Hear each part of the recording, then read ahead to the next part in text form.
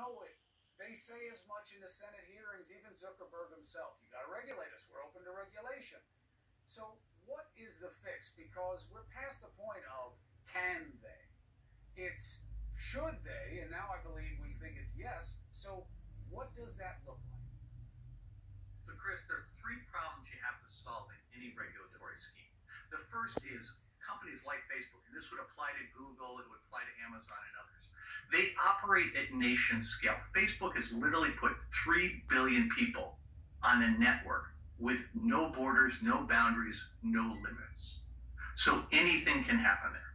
The second thing they did, which is again common not just to Facebook, but also Google, and now spreading through the whole economy, they have the ability to target each of us individually. They have a little model, which is everything we've ever done in the real world that's turned into digital. So you leave footprints on your phone, when you travel, when you make a financial payment, anything like that. Anytime you use an app, anytime you browse the web, they have all that. So they know us, they have the ability to target us, and with recommendation engines to manipulate us. And then the third part of the problem, and this is where it all comes together, is that when you match that business model to that giant network of 3 billion people, it essentially, you want those people active, and so you promote the most emotional ideas out there. And what happens is that things that are normally at the fringe, like white supremacy or anti-vax, suddenly get drawn into the mainstream. And Facebook and other companies promote that stuff because it's more profitable than news. It's more profitable than kitten photos. And so as a consequence, the whole thing becomes this huge nexus for scams and for political harm. And if you want to solve it, you need to solve all three. So you need to go to safety, privacy, and competition are the three problems. We need an FDA for tech. We need to have rules that say, I'm sorry, but you can't use intimate data like health, location, in any kind of third-party use. And you need to have new rules that prevent companies from getting to be so big they can't be regulated. So we have Senator Klobuchar on after you. She has a bill that's out there. It's very directed towards looking at this from an antitrust perspective. Break these companies up. They're too big. Is that the key?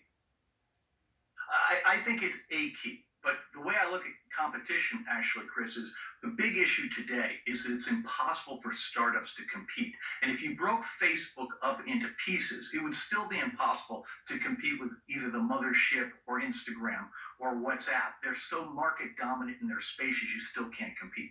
What you really need to do is to prevent companies from Facebook, like Facebook, from operating ad marketplaces at the same time they operate networks. You have to separate the components as well as the divisions from each other. But that's only a piece of it. Without the safety rules, which have to apply to all of technology, without the privacy rules, which have to apply to the whole economy, it won't help just to regulate them from a competition point of view, because they're doing too much harm.